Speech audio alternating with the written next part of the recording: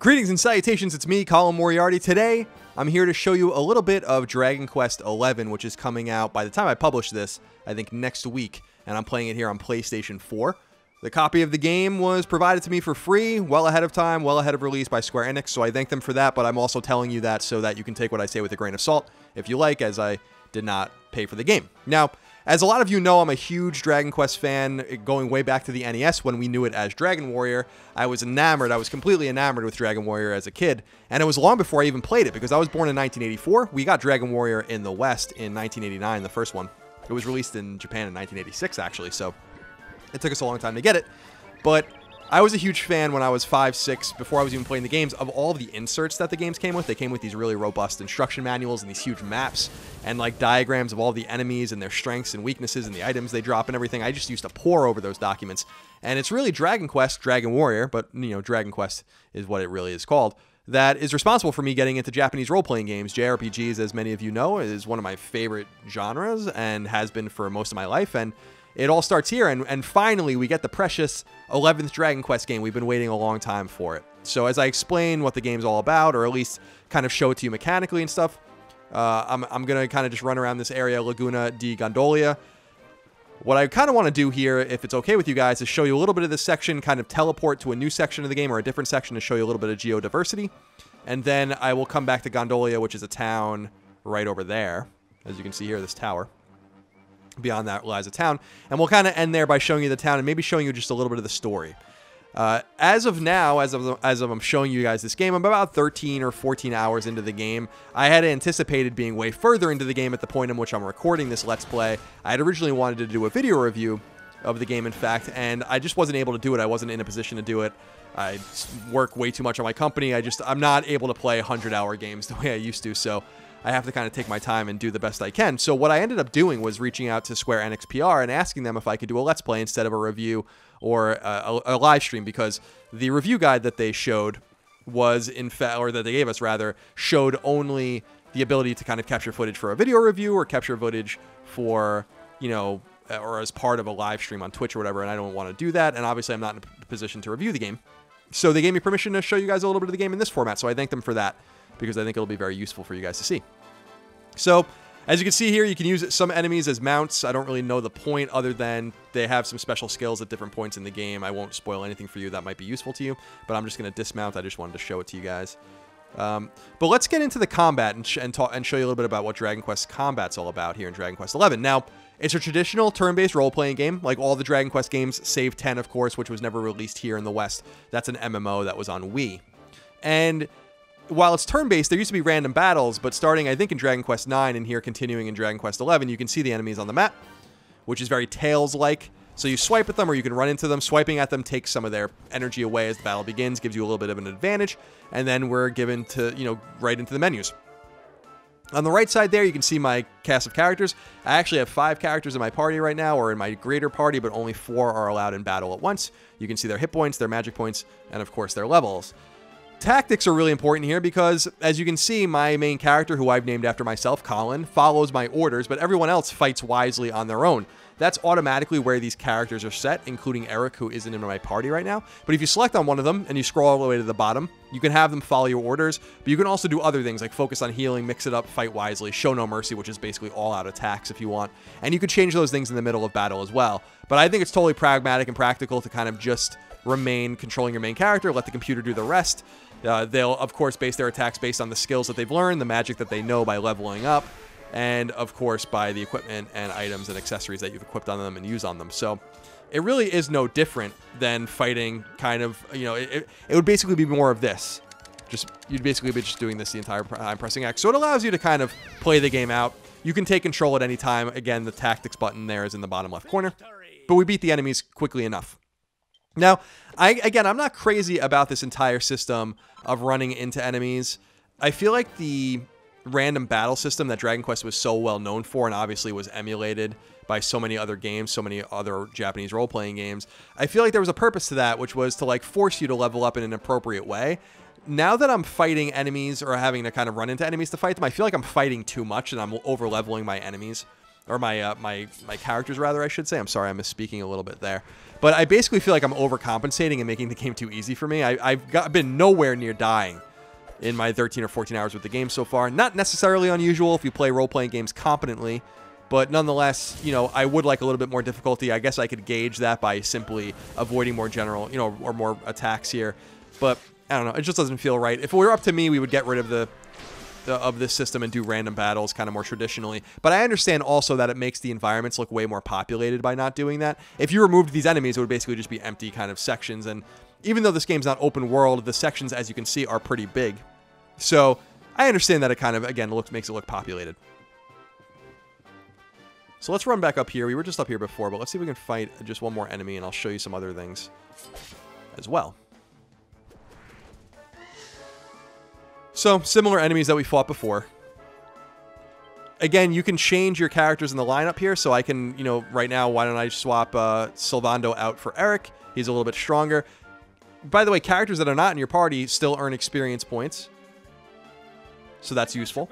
So Eric comes into the battle, and again, it happens very seamlessly. And then we can fight. So my character has a certain amount of skills here. He has some offensive and defensive attacks, magical attacks. And he also has abilities, so like I can use this Flame Slash. We'll use it on Splatty, whatever the fuck his name is. Punk, Splatty Punk. And take him out. So again, pretty straightforward. Traditional Japanese role-playing game, exactly what you would expect out of Dragon Quest. And of course, as I mentioned earlier, with Dragon Quest X, which I think was released in 2011 or 2012, only in Japan, that being an MMO, we were really waiting a long time for this game because unbelievably, believe it or not, Dragon Quest VIII, which was the last console, you know, exclusive, let's say, traditional Dragon Quest game, came out when I was in college. I think it was in 2005. I think I was like a sophomore or a junior in college. That was a long time ago. And Dragon Quest IX was a 3DS game, or actually an original DS game, I think. A Nintendo DS game. It was before 3DS came out. I think it came out in 2009 in Japan and 2010 in the West. And that was a really great game. But again, we haven't had a console Dragon Quest game in so long. So it's really nice to not only be back in this world or in these kinds of worlds and in this aesthetic, but just kind of looking at the game. It's nothing to write home about from a graphical perspective, I guess. I mean, it's not like the most beautiful thing you've ever seen, but I'm quite enamored with the color palette. I really think that there's a lot of, you know, look how pretty the water is. I mean, the game looks really nice. And I think one of the coolest things about the game that I really enjoy are the enemy models. When you fight the enemies, there's just something really quite alive and quite pleasant, I guess, about the enemy models. Way more than I think the character models, whether your own characters, the NPCs you meet, you know, etc., kind of the characters you might meet in towns and whatnot. I really do think that they did a nice job with the enemies, and they're colorful, and, you know, especially with the traditional enemies that we know so well, like the slimes and the Drakis and whatever, the magicians. Those models, it's nice to see them finally realized in this kind of game. And obviously, we had Dragon Quest Heroes and Dragon Quest Builders, but those aren't really the same, and they're certainly not on this graphical level, especially a Musou. Like Heroes certainly isn't going to have this graphical flair. So again, while not the prettiest game in the world, certainly a really nice looking game nonetheless. So we've seen enough of this Laguna di Gondolia area. I'm going to go ahead and bring up my menu and go to Magic. And I'm going to zoom, which is the teleportation spell in the game. And we're going to go to Gallipolis, which was the previous part of the game that I was at. Again, I'm not going to spoil anything for you with the story. We'll kind of conclude with that at the end, and you guys can cut out. I'll show you a little bit of the story, a little bit of what the cutscenes look like. But in the meantime, let's teleport. So I want to go to south of Gallipolis to a campsite. And in the meantime, you can kind of check out the map. This is the world map, not unlike world maps you see in any Japanese role-playing game. There's nothing really special about it, I guess. The one thing that's important to note, though, is that you see that kind of circular thing at the bottom of the screen. That's actually kind of a clock. There is a day-night cycle in Dragon Quest. That's not super important, at least not super important to me right now. Maybe it becomes more important later on in the game. But nonetheless, the day goes into night and back into day. It brings out different enemies. You're allowed to do different, you know, side quests and things of this nature. Again, I haven't noticed anything too crazy. I try to keep it daytime. Just feels safer that way. But maybe my lack of difficulty, the lack of difficulty I was complaining about, would be ameliorated if I played at night. So this is a campsite. And I'm a 2 on top of it with my HUD there on the bottom left. But I'm going to bring up the map by pressing square. And you can see on the north end above the Sultanate of Gallipolis, you'll see another like flaming or like, you know, campsite kind of like fire there. That's an icon that indicates that that's a campsite. And the bell icon below it is basically allows you to ring for a horse, which I'll show you how to do in a minute. But just to show you how the campsite works, because it's kind of interesting, you can approach the campsite, at any time, as long as you're around one, and sit around it. Your party will kind of spread out. You can circle out by hitting the circle and have a little bit of, you can talk to the characters if you want in your party, but you can also hit up this guy. He's a roving emporium, and he'll have, kind of basic weapons, nothing too strong for you to kind of check out, as well as items, some basic items like medicinal herbs and stuff like that if you want to buy anything from him. But the coolest thing I should say, at least at this point in the game, about the campsite is this mobile forge. And it's using this forge that you can actually use the materials that you find around the environment. You might get them after battle, you might find them in treasure chests, etc. and so on. You can use them as long as you have the recipes and the knowledge and the know-how to forge weapons, armor, and accessories. So just to give you an example, I'm going to forge an iron broadsword. And again, there's lots of options here. As you can see, you can forge wands. If I go back here, you can forge, various accessories that might be useful, like gloves and rings, etc. But again, I'm going to go back to the weapons. I'm going to forge an iron broadsword, and I'll show you how it works. So to forge it, by the way, you need iron ore, copper ore. As you can see, I have plenty of both. So we'll throw those into the pot. But it doesn't stop here. Now you kind of have to use your hammer here to kind of, make your weapon. And the bashes and flourishes that you're given access to interact with what's there on the right side, which are these bars that associate with the kind of the liquid, I guess, that you're forging into something solid. And so you can bash them, and you want to kind of get into those green meters, and that will make your item stronger. But the flourishes here allow you to do more power or less power and kind of refine it in just such a way that you get you extract the most powerful weapons possible. So we'll hit this a couple times, and we'll see if we can get right there. So that's perfect. We want to leave that. We'll bash the second one. And that's perfect. We're doing great here. And then we'll hit this one. I think we can do a little bit better. So let's do the lightning bash, which is a half strength bash, to see if we can get there. And that's perfect. And then we can finish. And we should get a perfect +3 broadsword, I think. Let's check it out. Yeah, there you go. Perfection. So it should be an iron broadsword +3. Now, not useful to any of my characters. This is not strong enough for me to use, but again, I wanted to just give you an example of how items are forged in case you were curious. So we put that in the bag, and we can sell it later if we want. By the way, the Perfectionist pearls, as you see here, you'll see them in the corner right there on the right side. You can use those to rework an item. If you don't like one of the items you created, you want to make it stronger or try different techniques, you're able to do that with the Perfectionist pearl. But otherwise, the statue here, very typical. This is also at the churches in the game. Confession is allowed to save. Divination will show you how much experience you need. Kind of useless. You can resurrect fallen characters in your party. You can cure poison. You can remove curses. And this thing here, you can use rectification to move skill points around. I'll show you the skill menu in just a moment. But let's sit at the campfire, and we'll rest, and we'll make it dawn. So we'll bring the daylight back out so you can see this beautiful landscape here outside of the city, the Sultanate of Gallipolis. So as you can see here, very different area. The area we were in before was watery. It was full of canals and waterways. And here is more of a desert with rocky outcroppings and different enemies. So let's run into some of these enemies. Some familiar enemies, like the Chimera here, that you'll recognize if you are a fan of Dragon Quest.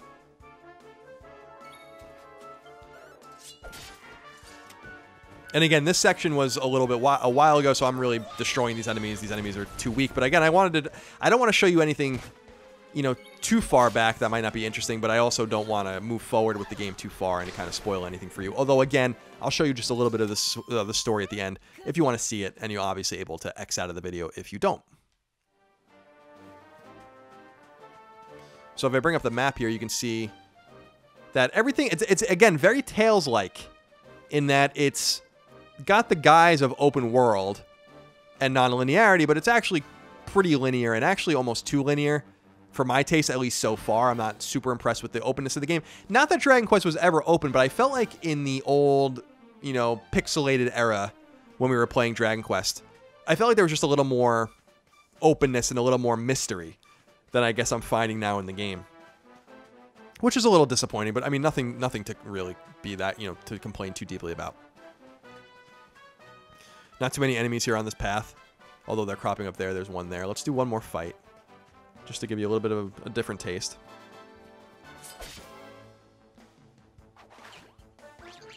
So these robber rabbits should go down pretty quickly. here. I'll use the Sizz spell that will hit them both at the same time with the fire spell, although my magic is just not very strong, so that's basically going to be supplemental damage. But it looks like Serena's going to use Whoosh, which is a wind spell, which does more damage. And then again, we have the same exact spell, the Fizz spell from Veronica that takes the robber rabbits out and gets us some precious experience. Now, I shouldn't go any further without showing you guys the menu. And this is a menu, when you press triangle, that comes up. Should be very familiar if you're a Dragon Quest fan, because it's pretty much identical to all the Dragon Quest games. And it's not quite active around you, but it has the guise of being active. You can see your characters there on the right. On the top right is how much gold I have. I've spent most of it on equipment recently. And then you have these 6 options here: items, equipment, attributes, magic, party talk, and miscellaneous. If you go into items, everyone has their own item set, so you can actually put, as is typical again in Dragon Quest, I can give Colin or Eric or Veronica, for instance, some healing and curative items, and they'll be able to access those in battle. But if they don't have them in their inventory, they won't be able to access them, because you can't necessarily access your item bag easily in battle. So I'm relying more on spells. But if I go down to the item bag, you'll see plenty of items that should be perfectly familiar to you, including, the ore that we were looking at earlier to make our items with, medicinal herbs, seed of agility, which is a permanent increase, and I save all of those seeds for late in the game. I don't use them now. But yeah, I mean, pretty typical stuff here. Equipment bag. All of this equipment, for the most part, on this first page is stuff that I cannot sell. These are basically the starting gear for a lot of my characters, although there's, items and accessories that I can equip on my characters here. And then important items, which we won't go too deep into because I don't want to spoil any part of the game for you. Again, the story, not so robust. I don't know anyone that plays Dragon Quest for the story, but there is a story here, and I don't want to spoil it for you too deeply. If we go into equipment, you'll see something very typical, not only for Dragon Quest, but for JRPGs with familiar statistics and statistical values, but also familiar kind of equipment types. You have your sword or your weapon. So Eric and Colin are both, my character, are both using a rapier, which is a single-handed, one-handed sword. And so they're, at least Colin is able to kind of hold a shield, which increases his defense and his ability to block. I think I have a 7% chance to block any attack using that equipment. But also, I'm able to equip, obviously, a helmet and armor. And then here's where things get a little more interesting, because you're able to equip 2 accessories, and these accessories do different things as well. So, I have different charms and things of this nature. But I'm pretty much perfect in terms of equipment right now. I have the most powerful stuff that I can possibly imagine. And earlier I mentioned that, swords, and not only swords, but staffs and rods and everything can be two-handed. Veronica here has a two-handed wizard staff, which is very important for her to use because it allows her to, increases her magical attacks and the potency of her magic. But I could give her kind of a one-handed weapon that would allow her to attack a little bit more potently, but the magic wouldn't be as good. So there's always these trade-offs that you kind of have to worry about and think about in the game. If you go to attributes, again, you can see all of your HP, your MP, your attack, your magical might, etc. there on the right side, how much experience you have and how much experience you need to get to the next level, and then the equipment kind of at a glance that you have equipped, and you can go through kind of everyone here and check things out that way. And by the way, there's a cool thing here too, where it shows you how many mini medals, which again is a Dragon Quest classic, but also the last major locations visited. And this is another cool way, along with party talk, as I'm going to show you here, to kind of inform you of what's been happening and what has happened last, in case you're coming to the game after some time off. Because as we all know, it's hard to jump into games when you've walked away from them for a few days or even a week or 2 weeks at a time if life catches up, if you go on vacation. And with a game that is so incredibly long, like Dragon Quest XI, it bears to stand that most people that play it are not going to beat it, and some people that come back to it are going to be lost. So they do nice things to kind of remind you of what was happening. Not only when you load up a game, it reminds you what happened last. You can talk to your party here to remind you of what's needed next, and you can go into that attribute menu and check out where you've been recently in case you want to kind of go and retrace your steps if you're lost. The magic list here shows you the magic that, not that you know, but the magic that you can use outside of battle. And again, the green icon indicates curative, and the yellow icon indicates kind of like a gray magic or kind of a passive magic that can be used, like evac, lets you out of dungeons quickly, zoom, we just used to teleport to places we've already been, etc., and so on. And finally, miscellaneous hides some interesting kind of secrets in the game that I think you guys will be, not secrets, but kind of the hidden kind of features, let's say, that you guys might be interested in. So you can heal all, everything's good there. But if you go into the character builder, this is kind of a part of Dragon Quest that we don't necessarily see in Dragon Quest games. We see in a lot of other modern or somewhat modern Japanese role-playing games, including the Tales series, some Final Fantasy games, etc., which is this grid system. And obviously when Dragon Quest began in the 80s, grid systems weren't a thing yet, but now we're kind of catching up with the times.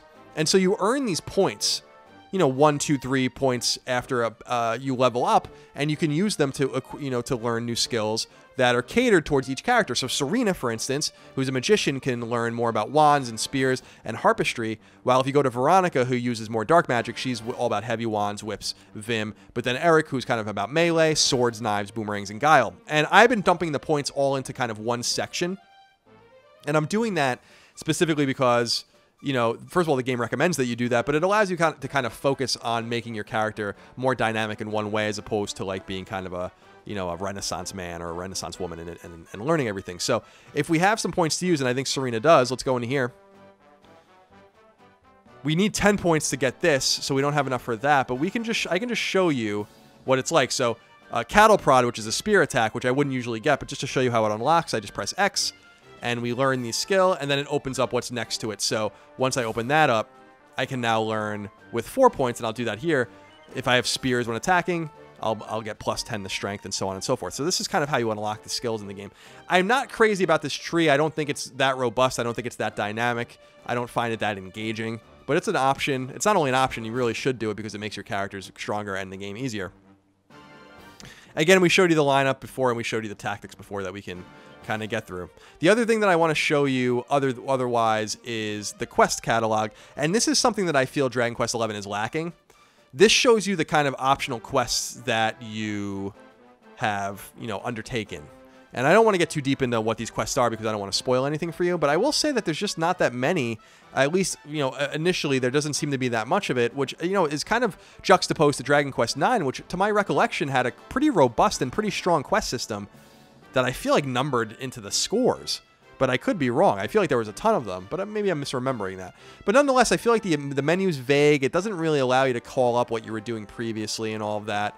And I just feel like the game feels a little constrained. For as wide open as it is, I feel like there's a little bit of a constraint with the side quest system and the non-linearity that I, again, would like to see, even though that's not necessarily a hallmark of Dragon Quest. They're doing other things to modernize the series, or kind of to bring the series forward a little bit into this generation. Again, keeping in mind that we didn't even get a Dragon Quest game on PlayStation 3. So again, this is the first console Dragon Quest game we've gotten since 2005 that is not a Japanese-only MMO that was on Wii. So now that I've showed you a little bit of the game, the combat, the menus, the magic, the quests, all of that kind of stuff, what I'm going to do now is go to kind of wrap things up. I'm going to go to my character here and again cast zoom, and I'm going to bring us back to Gondolia, which is the town near where we started the Let's Play. And I think this will be interesting and fun to do, specifically because this town is Italian themed and kind of Venice themed. It's got these canals and these gondolas that you can ride around on, and everyone kind of, even in text, has this weird kind of flair, this Italian flair to what they're saying. So I want to show you what a town, like what a usual town is in the game, and how you kind of navigate it and what you might find in it. And then I will end the Let's Play by just advancing the story just a little bit, and then I'll cut it off so you guys can see a little bit of the story, a little bit of the voice acting, and what the cutscenes look like. The in-game cutscenes, anyway. And then we can go on from there. So we're just loading up the town. And I will give it to them in Dragon Quest XI. A problem in a lot of role-playing games, especially as we transition to these more kind of openish games that are not polygonal and, or I'm not sorry, not polygonal, but not pixelated and not, 16-bit or even 32-bit, not hand-drawn, whatever the case might be, is that a lot of these places feel like they're not alive. Like they feel like they're not lived in, there's no population in these towns, etc. I do think that Dragon Quest XI, alongside other games that are doing a better job, have kind of rectified that situation. The towns here feel like they're populated with people. There's places to go and reasons to be in them. And I think that that's really cool. So I do got to give it up for them on that account. Now, one important thing to notice when you're in towns and other sections, if you run into a character like I am here and a white bubble comes up, that's all they're going to say to you.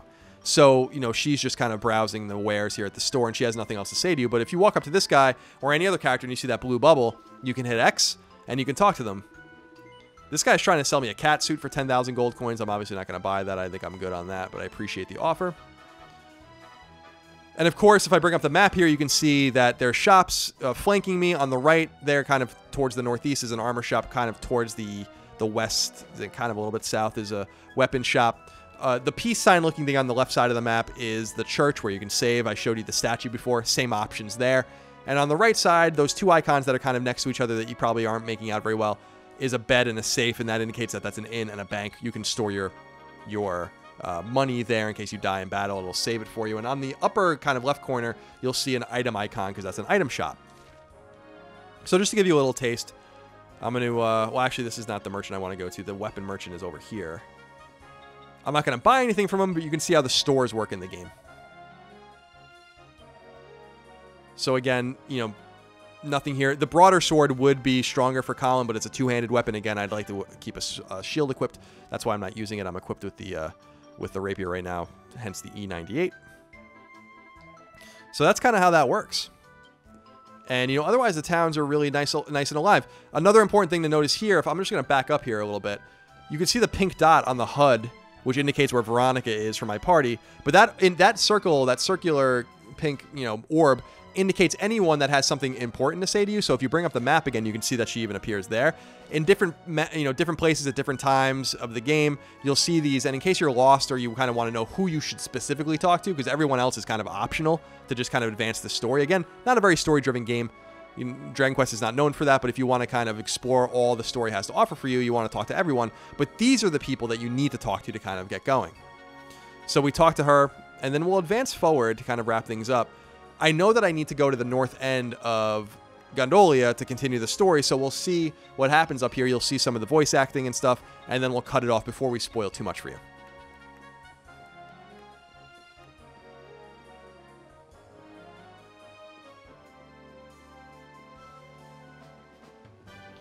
So as we get close, this will kick in. And again, I'll cut it off in just a few seconds. I just want to show you guys a little bit of what's going on here.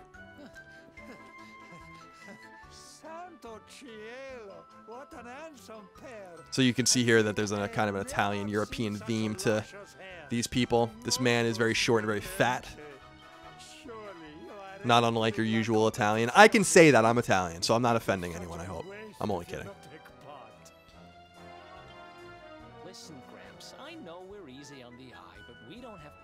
Your character, by the way, your protagonist, whatever you want to name him, will not talk. In the game is a silent, you know, typical JRPG silent protagonist. Who is this guy, though? I don't know that we should go too much further. I think we'll cut it off here before we spoil too much more. But this is, again, Dragon Quest XI, which is available in early September. And I hope you enjoy it. Again, not for everyone. If you're into JRPGs, if you're into traditional role-playing games, traditional Japanese role-playing games, and of course, if you're into Dragon Quest Dragon Warrior from way back when, this is a game you're probably going to want to check out. Although, again, a lot of games are coming out. It is a huge time investment, 100 hours or so. Not unusual for, you know, the newer Dragon Quest games, really beginning probably with 7. They all became that long.